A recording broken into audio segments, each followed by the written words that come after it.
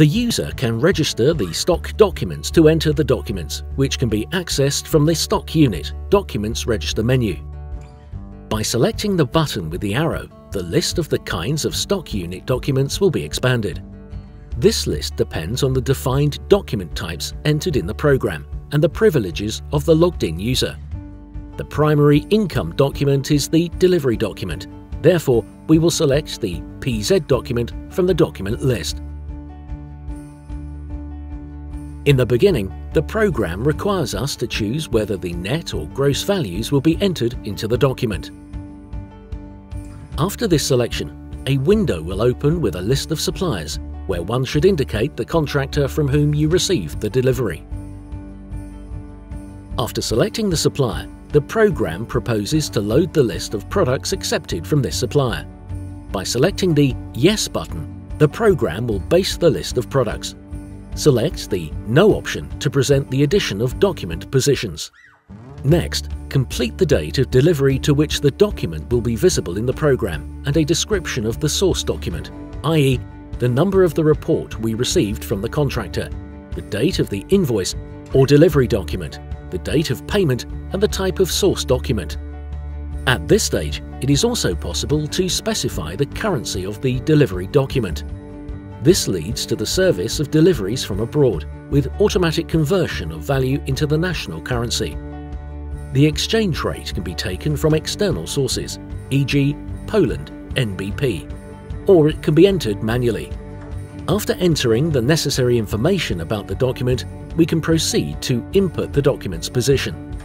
Select the Add button or press the Insert button on the computer keyboard.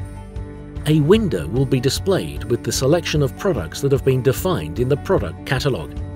Using a similar, as in the contractor selection window, filtering mechanism, we can select one or select multiple products to place them on a stock unit document. After confirming the product list, the program proceeds to edit the text. When entering items on the delivery document, information about the quantity accepted and the price of the stock product should be provided. After selecting the product configured as being subject to delivery tracking and the expiration date, the delivery ID must still be specified in the position of the entered stock unit document and from the availability calendar. Select the expiration date of the product from this delivery. Thanks to this, in the future, it will be possible to prepare reports related to the preview of inventory, including the expiry dates of individual products. By entering a stock unit document, the program automatically suggests the last purchase price, which can be changed during the editing of this document. If the purchase price significantly deviates from the previously entered price, the program will color the price cell so that the user will verify its correctness. When editing a document, one can enter further entries using the Add button. As before, a window appears with the selection of products that have been defined in the product catalogue. By using the filtering mechanism, we can choose the product to be placed on the stock unit document. By adding a document position, one can also enter it in the supplier's measurement unit, e.g. in a bulk package. In this case, select the entity appearing on the delivery document and complete the contents field, which should include the units provider's conversion into the central stock unit. Thanks to this, when entering goods in the supplies unit in the BOSS application, the price field, net or gross, regarding the price per unit of the supplier should be the same as on the document received from the contractor. It is possible to suspend it at any time when entering a stock unit document to move to other program options and later return to editing this document. The suspended document does not affect the stock and the document register is marked in pink. The suspended button is available at the bottom right corner of the screen. Completing the stock unit document is also possible by using the barcode reader.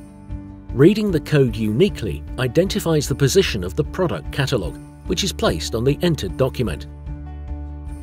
At the end of the document edition, select the booking option at the bottom of the screen. The program informs the operator about the difference in purchase prices concerning the last delivery. The contract option controls the price compliance on the document with those agreed with the supplier. After posting the document, and with the cash service enabled, the program proposes issuing an appropriate cash document if a cash payment has been provided in the stock document. Finally, one can print the stock document using the available print templates. The delivery document was a revenue document, and we will use the internal issue document to present the expense document. First, select RW from the Document Records menu. A new window will appear, in the upper part of which will be the date of the document and the symbol of the stock unit to which the issue is introduced.